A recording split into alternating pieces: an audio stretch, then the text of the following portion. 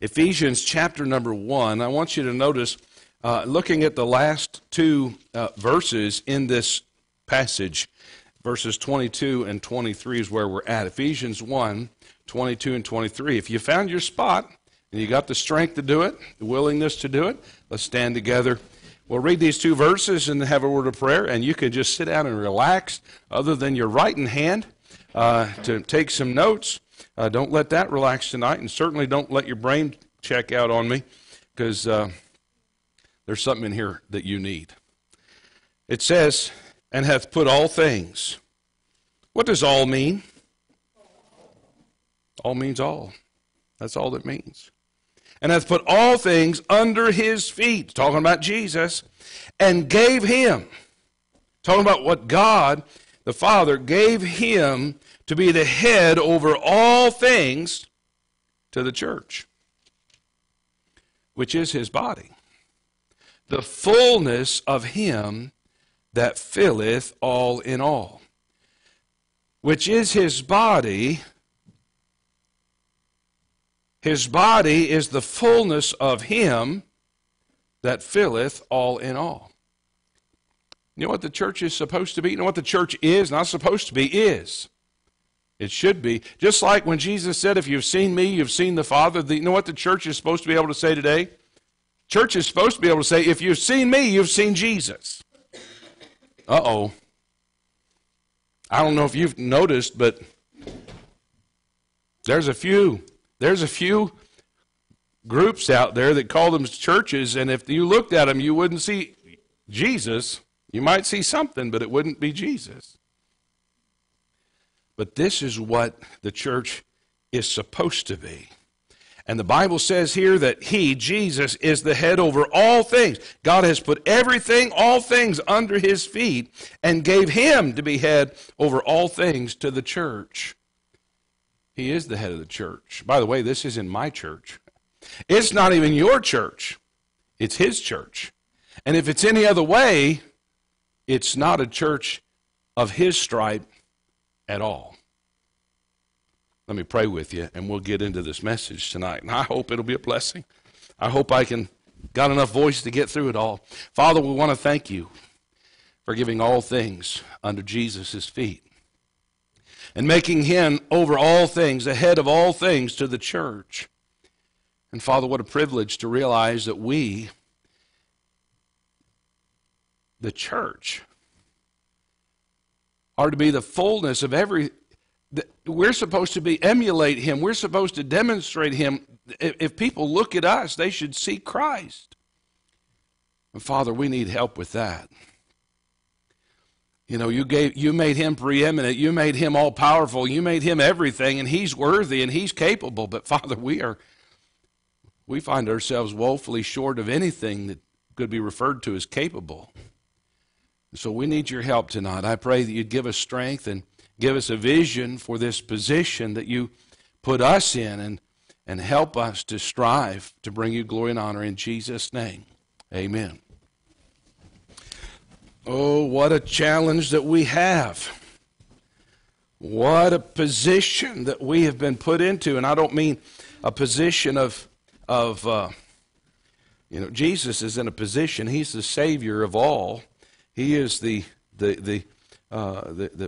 payment for all sin of all time. What are we? We're the sinners that he paid for. You know, the head over all things. Let's just start right there. We look at in the book of Ephesians, and I know it's been a while since we started off in chapter 1, verse 1, but just to remind you, in Ephesians, God's laying out his will, his choice, his desire, his design for the church and for this time that we're living in right now. This is God's plan, and Paul writes it to the Ephesians with the Holy Spirit penning, causing him to write everything down, and he's telling the Ephesian church and us what God's plan is for them and how God wants to work in and through them. But Jesus is supposed to be. This is the plan of God. This is the will of God. Jesus is supposed to be the head of the church. And here we are in 2022 and having churches say, well, I think homosexuality's fine. I don't sound like Jesus in charge of that deal, because that's not what he said. They got folks saying it's all right that folks live together. It's all right that folks cheat, steal, do this, do that, all kinds of things. And listen, Jesus is supposed to be the head of this organization, not me. This isn't about my ideas or your ideas, my will or your will, my thoughts or your thoughts. This isn't about my opinion. You understand that your opinion and my opinion added up still are dung? In the heart, in the sight, in the eyes of God, what we think and what we desire means very little. I mean, if God started all over with Adam and Eve today, and he started with Jim and Tammy, I'm going to tell you we'd end up right back in the same mess we're in today. He started back over with Noah and his family, and we still ended up here. What am I saying? I'm saying that sometimes we get the idea as church members that, oh, well, hey, this is what I want to see happen. Can I remind you what you want to see happen, what your idea is, really don't make a lot of big difference to anybody? Well, I'll never say anything again. No, that's not what I'm saying. But we need to have the right mindset. Jesus is the head. It doesn't matter what decision we're trying to make. Should we take on a missionary? I hate cliches, but what would Jesus do? That really is what we're trying to get to. It doesn't matter whether we're buying a building or we're replacing carpeting or buying new chairs or new songbooks or figuring out what we're going to eat for lunch. It doesn't make any difference if we keep in mind that Jesus is the head over all things to the church.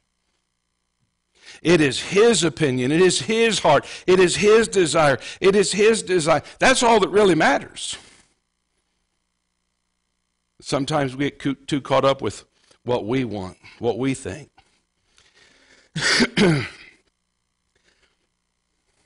Wave at me, Paul. Wave at me. No, stick it up where everybody can see you waving at it. You see him waving his hand? You know why he's waving his hand? Said, well, sure, the preacher told him to. No. I told him to, that's true. But do you realize that he had to consent to that thought in his mind? And then his brain had to give his arm the instruction to come up and his hand the instruction to wave? Do you realize that? Now I want you to say, preacher, what are you talking about? You're going crazy. No, follow me now. This is not difficult. You do not do anything you do not want to do. Right? I can't make you wave at me. If I can't make my kids eat their mashed potatoes, I can't make anybody do anything. And I've tried many a time to make my kids eat their mashed potatoes, and if they ain't wanting to eat them, they ain't going to eat them. It don't matter how many days you save them.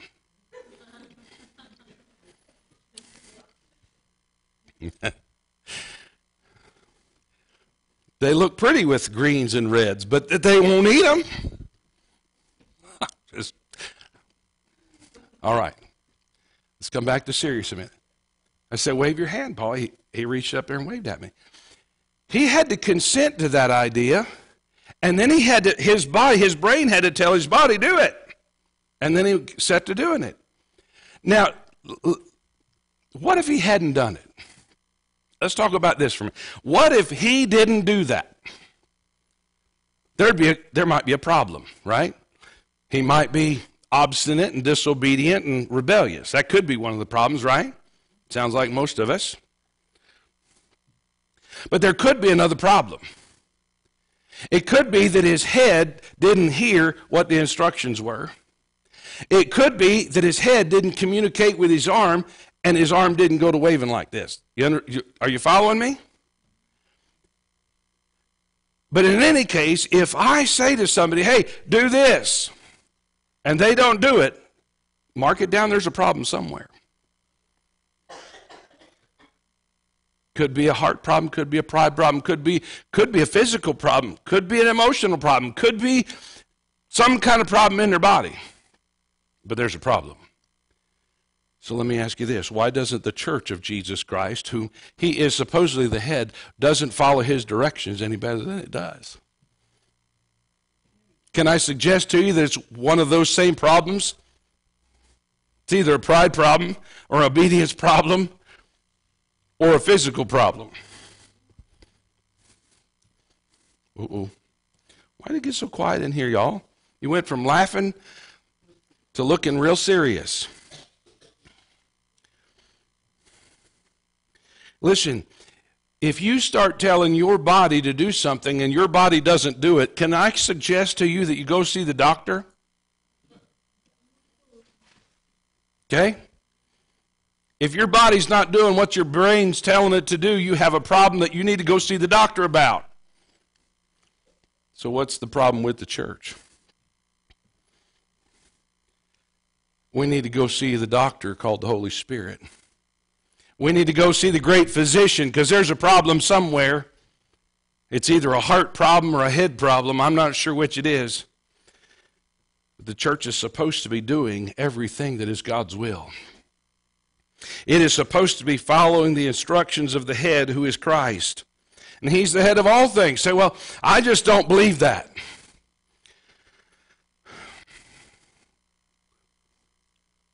I don't know. You can't help some people. And I want you to notice, this isn't a new problem. It started in the garden. Adam and Eve didn't listen, didn't follow instructions either. Come out of the garden. I mean, you can go all the way, start in Genesis 1:1 and follow through the pages of the Bible and write down every time that somebody disobeyed God. You're in for a long book.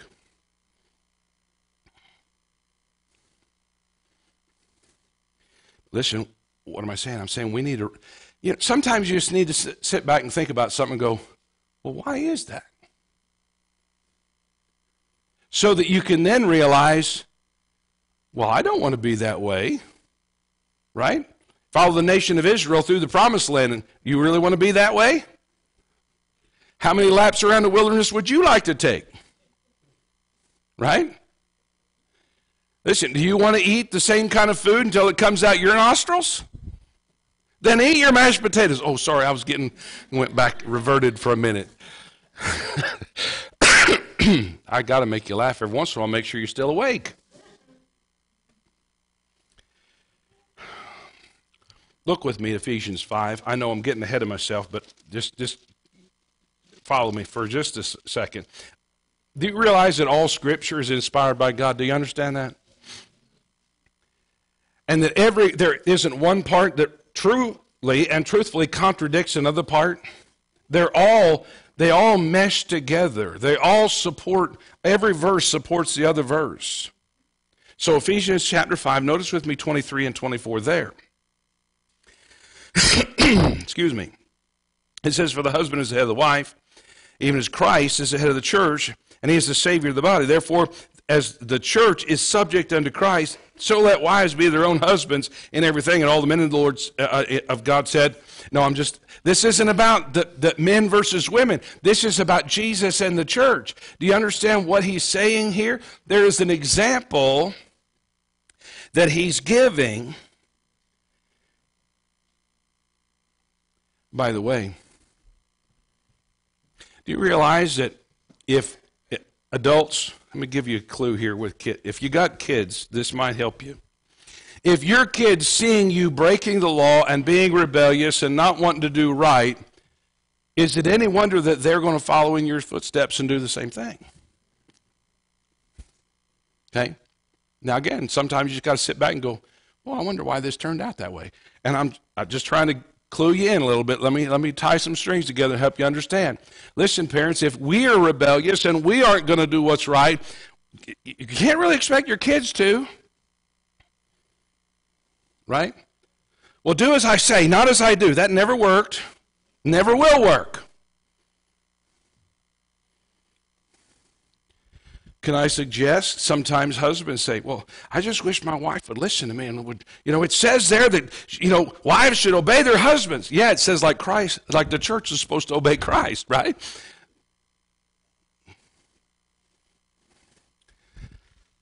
Rebellion is probably, and this is just my opinion, all right? I'm entitled to my opinion, and every once in a while I'll let you know what it is.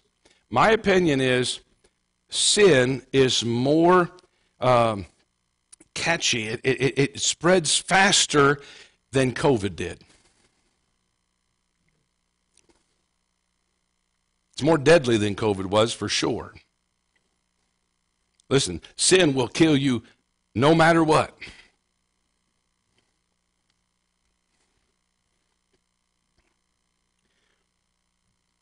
Listen, when a body stops being subject to its head, it's either very sick or dead.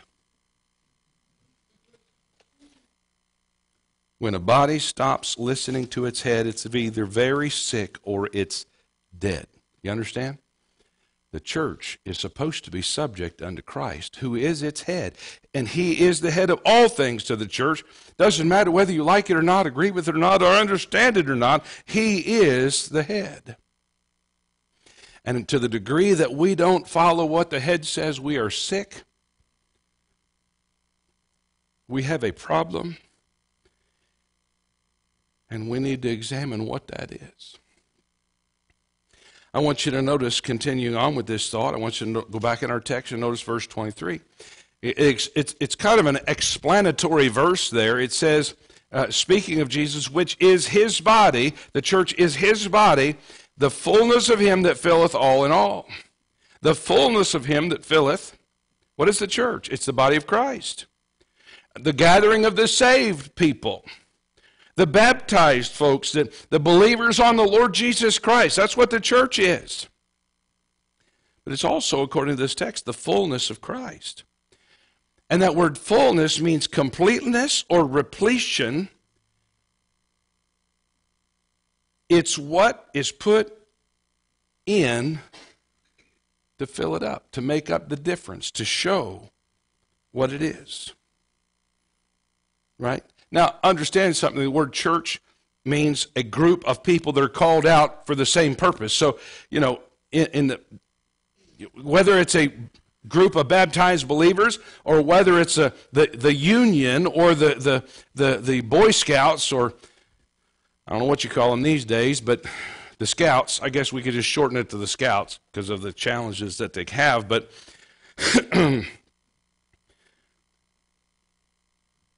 the reality is that group of union workers get together.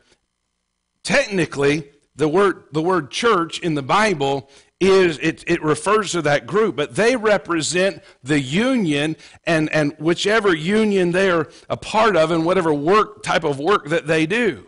Maybe it's the carpenters union or the plumbers union or the electricians union, whatever it is.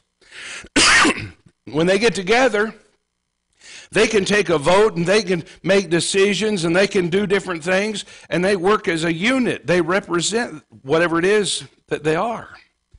But when the church gathers together, we're supposed to represent Jesus. We are the fullness of him that filleth. And when people look at that group, this group, they should see Jesus. They should hear Jesus. They should take from that, hey, that's Jesus' group of followers right there. Hey, listen, wasn't that the way it was back in the New Testament? Let me remind you, we're not going to turn back there. We got other places to go, but Matthew 16:18, Jesus said, I will build my church, is what he said. Okay? The church, according to the Bible, is Jesus' body. That word, that scriptural word, ecclesia, called out group of people. They were called out. We were called out by Jesus Christ. And if we're called out by Jesus Christ,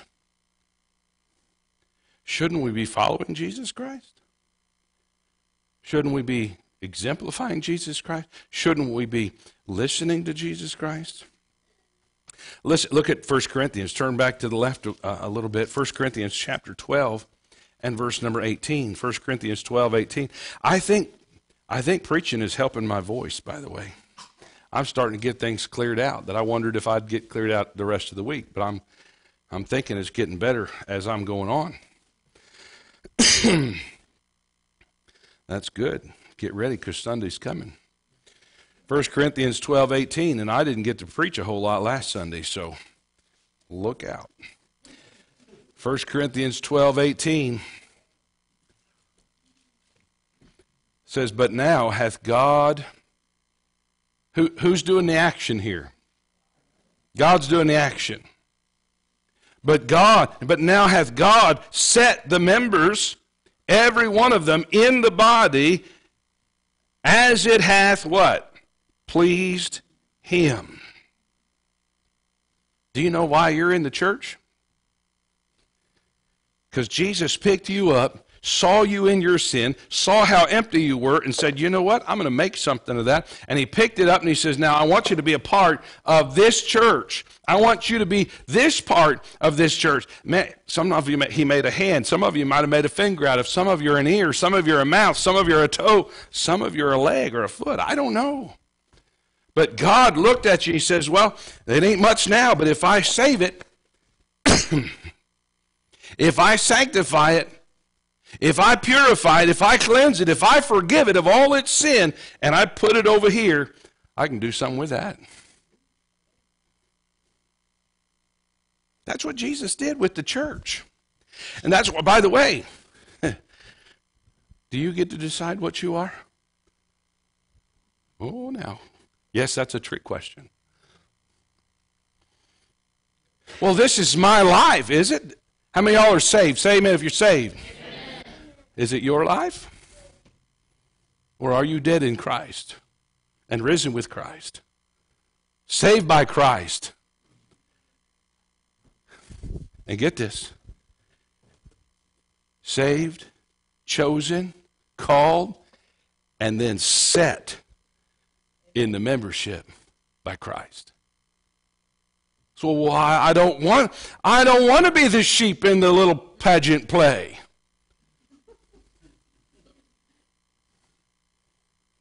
I don't want to be the shepherd I don't want to be the donkey in the little pageant play.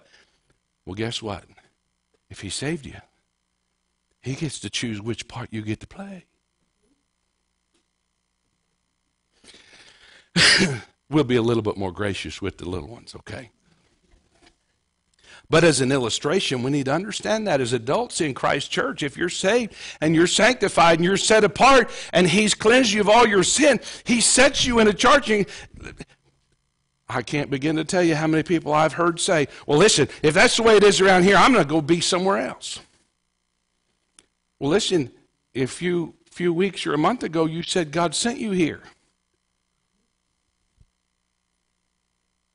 If God sent you here, why are you going somewhere else?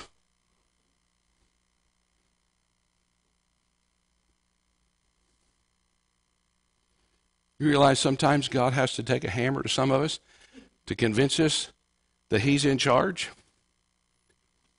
By the way, just so you know, as the pastor, do you know what I do? Okay.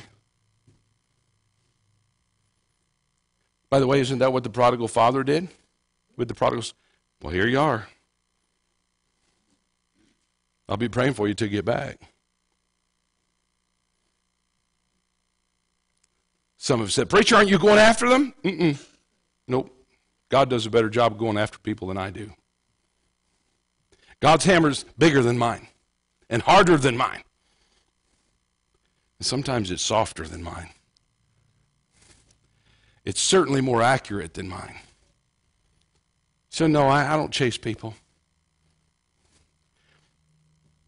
I might remind you that, listen, if God sent you, why are you going to go do something else if God sent you here? God didn't send you over there, God sent you here. You told me so. Well, I just don't like this. Well, again, is this your church or is this his church? I'm just asking. Is this your idea or is this his idea? I'm wondering.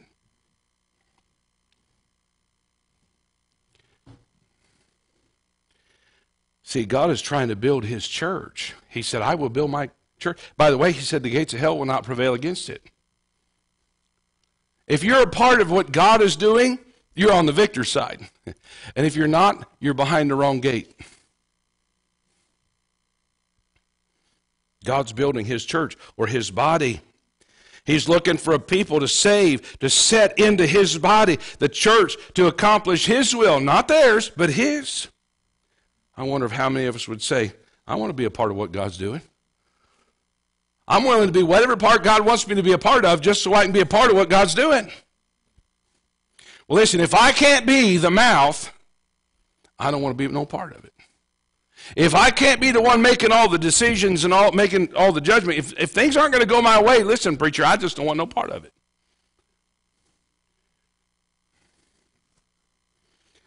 Well, just understand something. As far as I'm concerned, it's not my way or the highway, it's his way or the highway. You don't like his way? Go on. Because when he takes and swings his hammer and whops you up upside the head, I don't want to be in his way.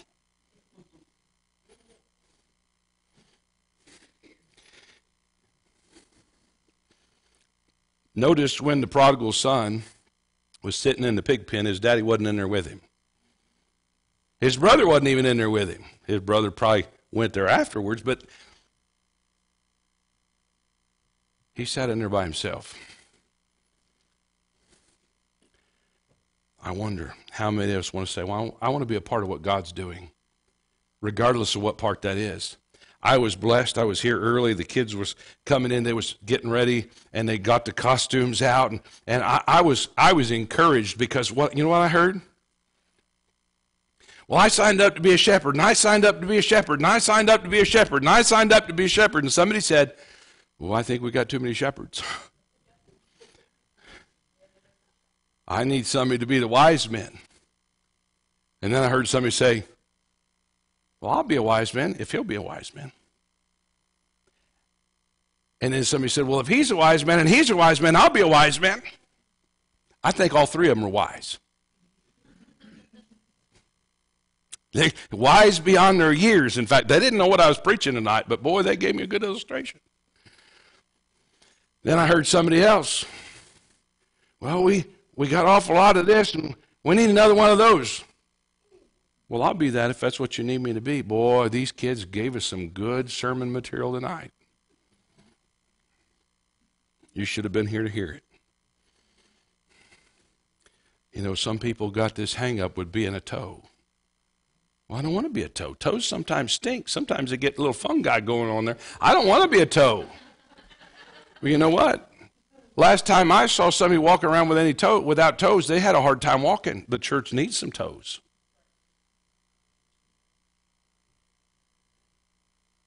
Last time I saw a church didn't have any fingers. They were having a hard time getting anything done. We need some fingers. What am I saying? I'm saying it shouldn't be what we want that's concerning us. It should be, well, what does God want? What does God need me to be? Let me give you a better way to figure out what maybe does God want you to be. Look around and go, what's missing? What's missing?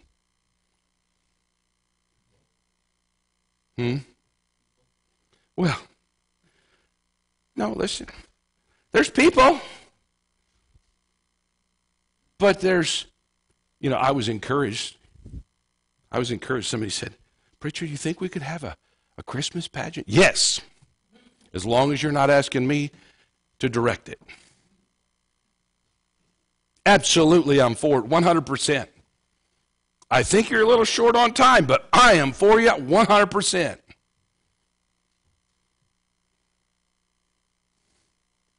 Why?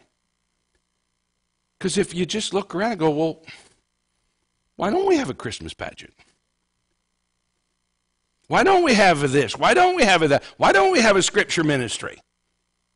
Brother Parr said, well, my church don't want to have no scripture ministry. I want a scripture ministry. I can't start one out there, but if you'll come here, you can start one.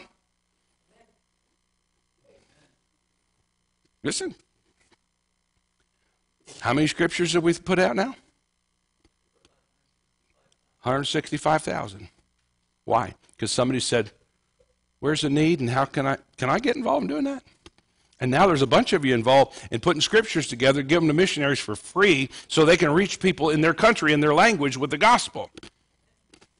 Why? Because somebody said, a lot of you nobody knows that you're involved in the scripture ministry.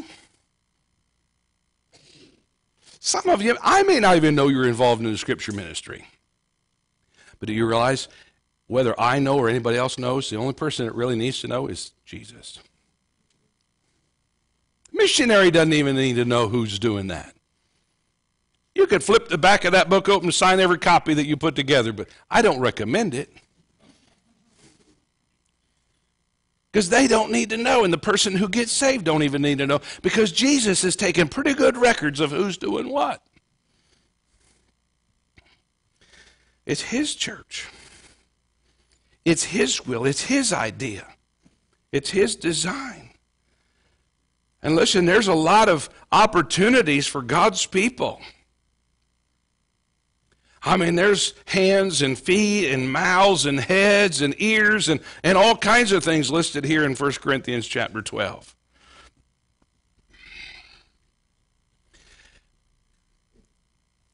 I wonder, let me ask you this quick. Who's looking forward to seeing Jesus when you get to heaven?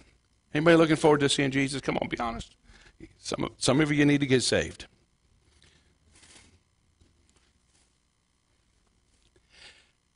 What is it that stands out to you? What do you think you're going to notice about Jesus when you see him? I mean, and I'm not talking doctrinally. I'm just saying, right now, if you said, well, if I saw Jesus, I would know, and this is what I would notice about him. Anybody? Give me something. His hands, what's that?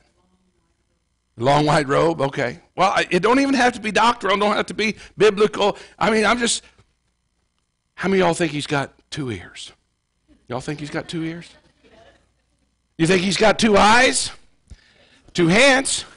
10 fingers? 10 toes? 2 feet? 2 legs? 2 knees? 2 elbows? Yes, dear. Oh, amen. He'll be glad to see you, and well, that's a good thing to look for. But no, I have a specific reason I'm asking this question. We have a general idea of what Jesus is going to look like, right? Well, what if you saw him and he was missing an ear? Would you pass him by and say, well, that's probably not Jesus? True or not? What if he didn't have the nail prints in his hands? Would you pass him by and say, that must be Paul or somebody else, because that ain't Jesus? You following me? What if he was walking around on a crutch because one leg was missing? Would you think, man, that's Jesus? Look at Jesus! Or would you think, no, that's not him, I'm looking for somebody else? Come on, be honest with me. Now let me ask you this.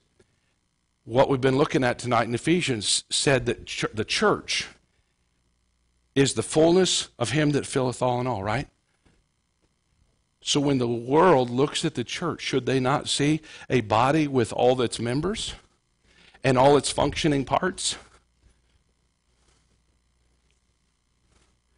What if the world's looking at the church today going, wait a minute, that can't be Jesus' church, because that's supposed to look like Jesus and talk like Jesus and act like Jesus, but it's missing some stuff.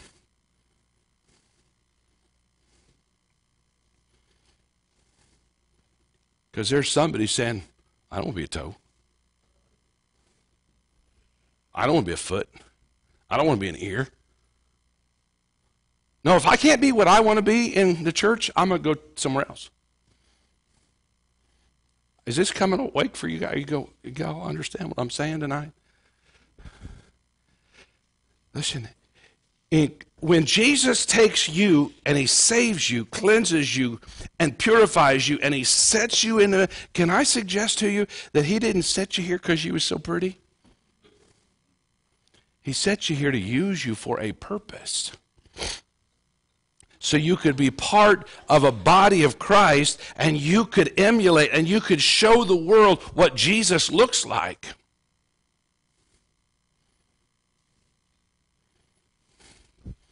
Now, I hope you all understand something. The preacher's not mad at you tonight. I don't have a good voice, and I'm trying to do my best to project and get you to understand something. We're supposed to show the world what Jesus is like. The church is the fullness of Christ. And he is the head. So when he says do this, we ought to do it. Whether he says it to the whole or he says it to the part, he says, I want you to go out there and pass out scriptures on the side of the road over there by Buckeyes or somewhere else. I want you to go wave at the neighbors and tell them they could have a Bible that would tell them how to get saved. Oh, I can't do that. Why not? Is your arm broke? Did it stop listening to your head? Can you not pick up a copy of the New Testament and hand it to somebody who drives up and rolls their window down and says, what you got? I got a Bible for you. Jesus told me to give it to you. Right? Excuse me. I didn't put any tracts in my pocket. But you know there's tracts out there on the welcome booth out there. Could you not put some tracts in your pocket or in your purse, and then as you go out there in the community tomorrow, look out there and say, hey, there's that person I keep seeing. Let me tell them about Jesus. Let me tell you an experience I had this. I pulled up to the Bank of Missouri. That was Monday? Tuesday. I took Kayla to work Tuesday morning because her car was down.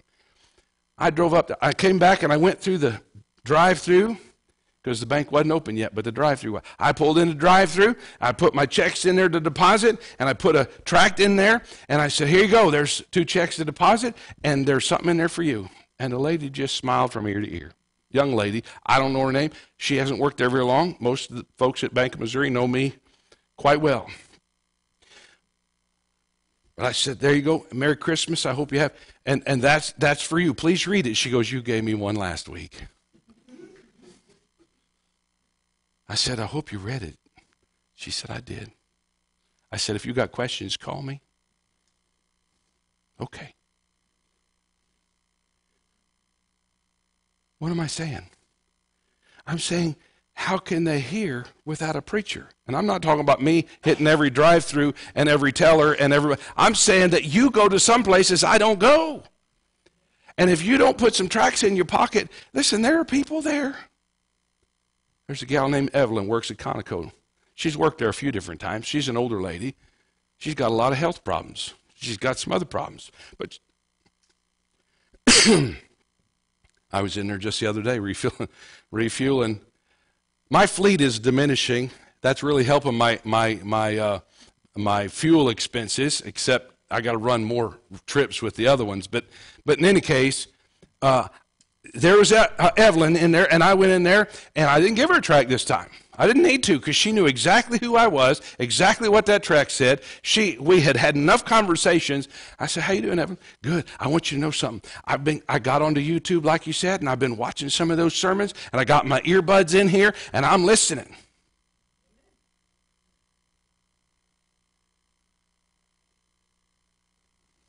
So that's good, preacher. Oh, you did good. Yeah, but what about your gas station attendant person?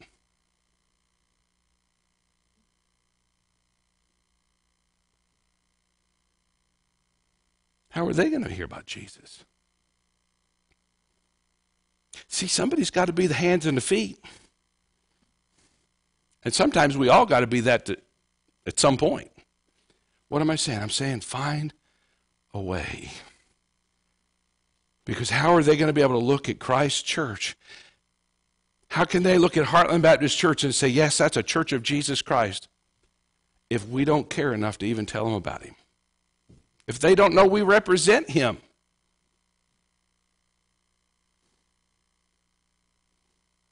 Do the people that you do business with, do they know they are a representative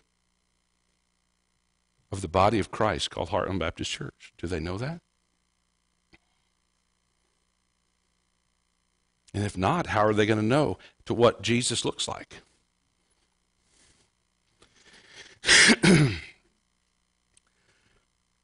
You know, Brother Lepar was mentioning the other day when he was preaching that sometimes when he's out there passing those Bibles out, that some of those folks give him that one-fingered salute. You know, us military guys, we're used to being saluted and saluting, right? But this is a different kind of salute, right? But you know what? They're not just, they don't know him from Adam. They don't know anything about him other than he's there representing the Bible and the church. And you know what they're saying? I don't want to have nothing to do with you, with that book, or with that church. You know what they're really saying? I don't want anything to do with your Jesus. And you know what? That doesn't bother him. It's not an offense to him. It's not an offense to me. Well, it's an offense to Jesus, but they're not going to give an account to me for that. They will give an account to him. Our relationship with Christ is represented by, are you ready? Our relationship with Jesus Christ is represented by our relationship with his body, the church. The church is the fullness of him that filleth. When people see you, do they see Christ through Christ's church and through your relationship with the rest of the body of Christ? You know, some of us are identified by many things. But one of the things that should set us off and should make us stand out to our community, one of the most and foremost things that we ought to be known for is being a member of Jesus' church.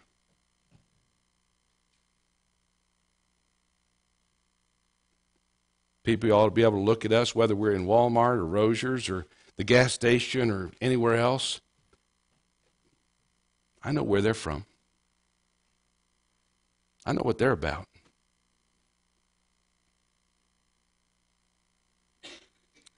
You are a representative, not of the church, true, but bigger than that, a representative of Jesus Christ. And I trust that Jesus is going to give you a part in his church. And part of that part is going to be telling the community and being an example to the community of the fact that you're a part of his church. And boy, what a work he's done in your life since he saved you. Let me pray with you. Father, I want to thank you for each and every one that's here tonight. And I thank you for allowing us, not just allowing us, but setting us, making us a part of what you're doing. And Father, whether we have appreciated that in the past, whether we've understood it in the past, I pray that you'd help us to have an appreciation of it. And Father, a desire for it even tonight. Father, show us what our part is. Give us direction. Give us understanding of what we can do. Set us in the members and in the membership. And give us a real clear understanding of what our part is and is going to be and needs to be. So that when the world looks at the church, they're not seeing a deformed, disfigured, half their entity that doesn't represent Jesus Christ, the perfect of the perfects, the one who is complete. Father, I pray that you'd help us to represent you well in this community. And we'll thank you for what you do in Jesus' name. Amen.